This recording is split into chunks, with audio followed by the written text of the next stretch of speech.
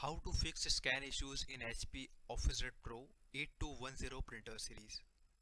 Open your browser and search for this website support.hp.com. You will find this website. Scroll down and here in this box you need to type printer model name which you are going to fix a scan issue for. As you can see, I have typed the printer model name here and I'm getting the search result. This is the exact match with the printer which I'm looking for, which is HP OfficeJet Pro 8210 printer series. So you can click on it, otherwise you can click on submit. Now it is searching for the printer and you will find this page where you can see printer model name and its image. Now just scroll down and you will find software, drivers and firmware. Click on it. After clicking, this page will open where you can see all drivers for this printer.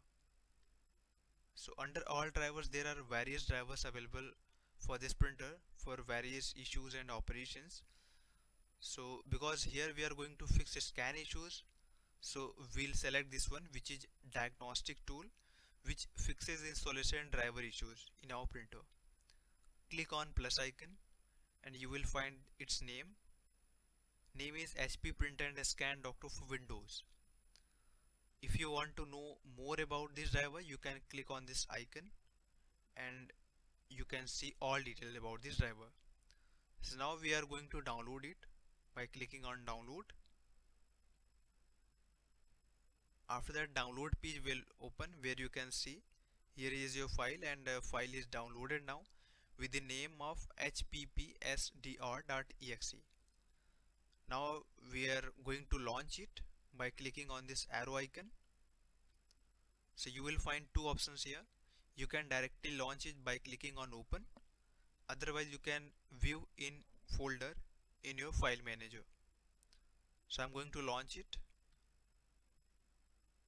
Now file is extracting. After extract, it will ask your permission to make changes in your device. Click on yes. Now HP Print and Scan Doctor is launched, and as you can see there are only two steps to fix issue. First, choose your product, and second, it will find and fix problems automatically. So we need to click on a start button for doing it, but before that make sure your printer and your PC should be connected in same Wi-Fi network so that this software could detect your printer and fix the issue. Now we are going to click on start.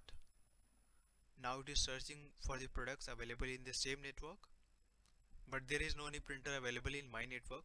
That's why I'm getting this message. But if any printer will be detected in your network, then it will display you here and you can select that product and follow on screen instructions to fix the issue. I have already covered this topic in another video, so I'll provide that link in this video description, otherwise in form of card in this video right side. I hope this video was helpful to you. If you want any further help, you can call us on the given number in this video description, otherwise you can click on the support link.